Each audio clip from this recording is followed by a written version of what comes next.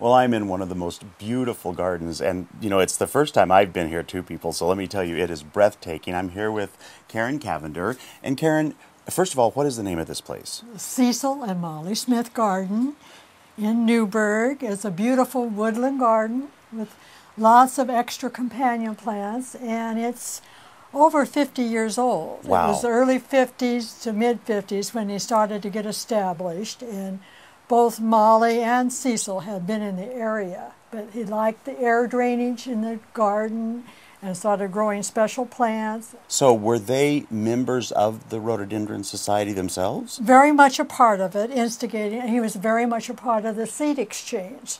So he got to know a lot of special people, and he therefore got a lot of different shrubs, plants started. Well, it often is about great connections with other people. Yes. So I have to tell all of you all that, you know, behind me you'll see this beautiful rhododendron loderi, and it's massive, and we're on the second floor, so you can see how much higher it goes up from the second floor. And it smells good. Oh, the fragrance is heavenly. Very I'm fragrant. wondering, let's take a guess. How old do you think these species are right here?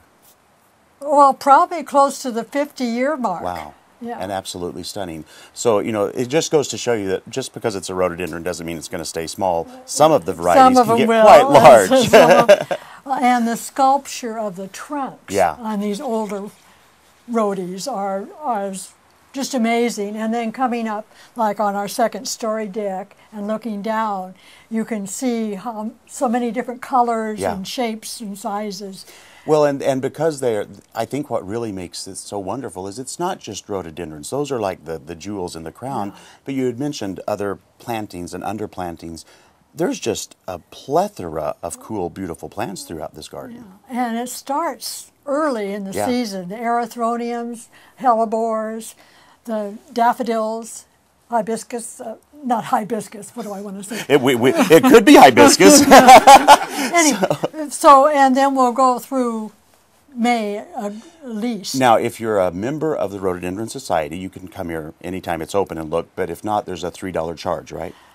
There is a $3 charge to non-members, and we do have special tours for groups of 10 or more. The garden is officially open only on the weekends during the April and May. Well, you know, the fun thing about this is because it is a new garden for us here at Garden Time to visit too, we would love to invite you to come out and visit. And then they can come here on Mother's Day weekend, look at this place. Then they have a big goings-on at the Crystal Spring Rhododendron Gardens as well. Rhododendron Crystal Springs Gardens has their annual show, trust show, and sale at Crystal Springs Garden, and you can bring in truss exhibits from 7 to 9 in the morning, and the show starts to the public at noon. Now, there will be a few plants to sale at this garden here, but the majority of them will be up there. But the main sale, and they have all shapes and sizes, knowledgeable people to help you out. It's very true. Accessible help so you can pick up your lovely plants without having to hike 2 or 3 blocks with them. Well, let me tell you, I see a lot of plants. I've been in the industry a long time, and these are breathtaking examples of rhododendrons. So if you want more information, go to gardentime.tv. We can click you over to the website, get all the information you need, go out and see these beautiful examples of nature. Karen, you are an angel. Thank you so much. Well, thank you, William.